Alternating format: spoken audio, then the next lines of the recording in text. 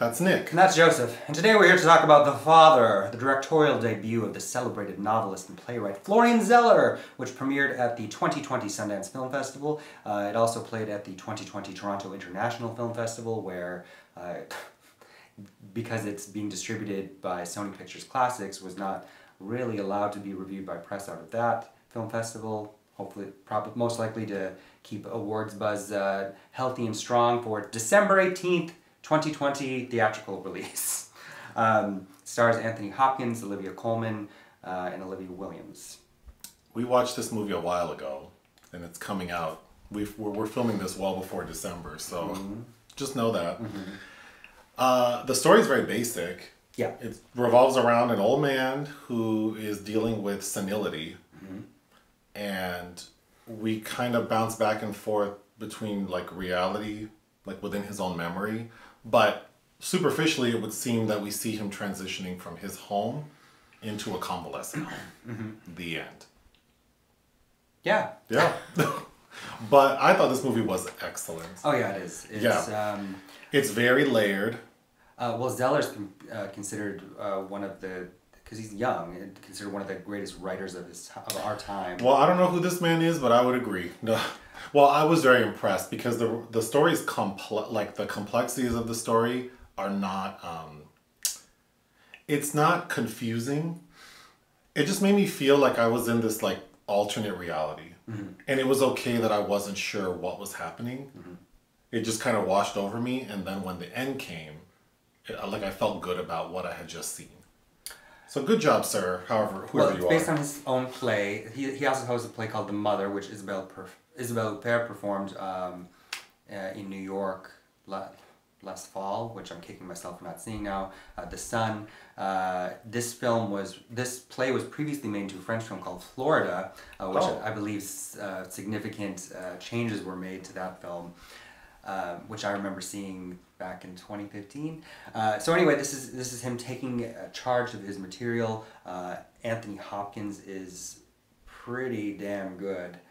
He is doing all the things. He's being funny, bitchy, sad, hysterical, crying like a baby. Oh yeah, very charismatic. Yes, very charming. He's, yeah, excellent. And upsetting to watch, especially if you've had a parent or grandparent that you've kind of watched this decline happen, and how it can happen in stages where I think one of the Olivias has a scene with a caretaker who says, like, you know, this is a swiftly moving situation where, you know, the waiting period to get into one assisted care facility, they might be too far gone already by the time they get there. And that is a progression. It's told out of order because it's from his, you know, failing perspective. But so the film begins with us seeing, what is his character's name? Anthony. Oh, that's right, Anthony. We see Anthony's sort of, you know, lucid and bright, sharp. And his daughter, played by one of the Olivias, Olivia Colman, is explaining that like she's upset with him because another like personal care assistant has left because he was abusive to her physically and verbally. So now they have to find another. So a young woman shows up, Imogen Poots, to see if she can work with him, and they have a pretty interesting exchange. He's very charming to her, but then becomes kind of venomous and like insults her. It turns on such a quick dime too. That's... Right. So that character Anthony seems very sharp. But very quickly we see, like, the next day when his daughter returns, it's played by the other Olivia. Olivia Williams. Right. So now the daughters are being played by two different actors, and his son-in-law is also being played by two different actors. So it's very clear that we're witnessing his memories sort of coming in and out, and his perception of reality being very altered. And also Olivia Colman as Anne. The first scene is she's getting him ready for, she's met a man that she's fallen in love with, then that she's gonna go to Paris. So that's another thing that that's right. He's confused. It also opens that we see his daughter telling him that she is not going to be able to visit him very often because she's moving to Paris. So the next time we see Anthony returning home one day, and there's a man sitting in his house. And he's very confused. There's a scene. But right away, Anthony spills all the tea about the Frenchman to his daughter's husband, which I thought was so funny. Because he kind of has some disdain for her. Because we often get references to his other daughter, who we find out died in an accident when she was younger. And he seems to favor that daughter much more. So there are some... Both Olivias act their asses off too, because I thought they both did an excellent job. The one Olivia, the more emotional one, Olivia Colman, she has some really good scenes where we can see like the pain in her face. Oh yeah. Because not only is she watching a parent on this like rapid decline, but she's also being insulted by him and feels probably less than loved. And she does a very good job demonstrating that. You haven't seen her Oscar-winning performance in The Favorite, which I highly recommend that you get around to seeing because she's excellent in it. But also, whenever I talk about her, the first time I noticed her was in this 2010 movie called Tyrannosaurus, where she plays this abused housewife by Eddie Marsan. It's gut-wrenching watching her emotional register. Like, she's a phenomenal Well, actress. she's excellent.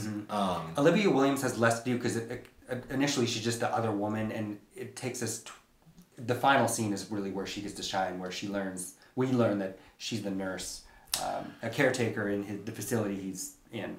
Yes, and yeah, her scene, because the final scene is Anthony waking up in a nursing home and being confused, wanting to know where he is, and the other Olivia is playing his nurse. And he starts like crying like a baby, and just the way she's consoling him. And she has a very flat affect throughout the film, but I think she does an excellent job. And I think her portrayal of the... You know, if I were to watch this again, like on a rewatch, I think I would interpret that as like, you know, she was always his nurse. And the reason she's kind of flat as his daughter is because, like, as a healthcare provider in that capacity, you know, you can't get too... I mean, can you imagine the emotional strain those workers have dealing with those patients? But yeah, it's excellent. There's a scene where the daughter strangles Anthony. She smothers him. She smothers him. Olivia Colman. Like, I felt that. I really did. I could have sworn the opening, it was Klaus Nomi recording in the beginning, but it's not. The soundtrack, the classical music soundtrack, it's Maria Callas. I don't know, just everything about this, it's just a very classy affair. It was lensed by Ben Smithard, who also recently was the cinematographer on the Downton Abbey film. Speaking of that, I really like the look. And so like 95% of the film is set in his flat, which is beautiful. But the way it's shot, it's very difficult to tell like where they are in position to like how big this flat is. I thought it was really, really well done. Yeah. I agree. Zeller co-wrote adapted the screenplay with Christopher Hampton, who's also a very notable writer. Adapted Dangerous Liaisons and Atonement, both from, you know, very famous source materials. I think we talked a lot about this film right after we watched it, because it's not such that it's an enjoyable experience, and it is very simple at heart, but the level of a storyteller you have to be to convey it in this way is impressive. Yeah. What would you give it? I think 4 out of 5 is due. You know, Hopkins, I don't think he's been nominated since he won for Silence of the Lambs, but it's a great performance. It is. From the three of them. From the three of them, yeah. Olivia squared. I would give it 4 out of 5 as well. Okay. Anything else? No. Bye. Bye.